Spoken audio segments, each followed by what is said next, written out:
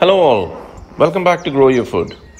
You might have seen a foamy substance on your rose plant or your herbs like rosemary or lavender. These are called spittle bugs. They go another name called the frog hoppers.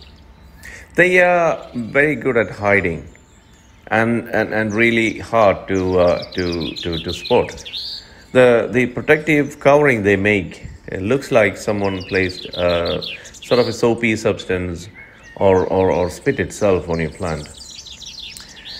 In fact, the sign of spittlebug is a plant form and will normally appear in the plant where the leaf attaches to the stem or where two branches meet. The spittlebug nymph make bubbles out of a liquid they secrete from their back ends, and they get their name due to the foamy substance looking like spittle. And you can see them. Once the spittlebug has formed up a nice group of bubbles, they will use their hind legs to cover themselves with the foamy substance. The spittlebugs doesn't cause that much of a harm to your plants, so even if you don't get rid of them, it's still alright. But if you want to get rid of them, you can just have a quick splash of water, or you can spray a mixture of neem oil and washing up liquid.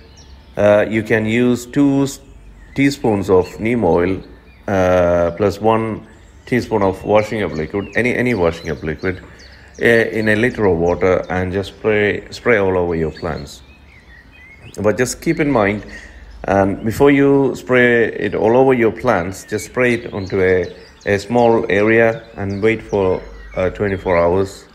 And if the leaves don't droop or anything, just you can spray it. If not, just add a bit more water and spray it all over your plants.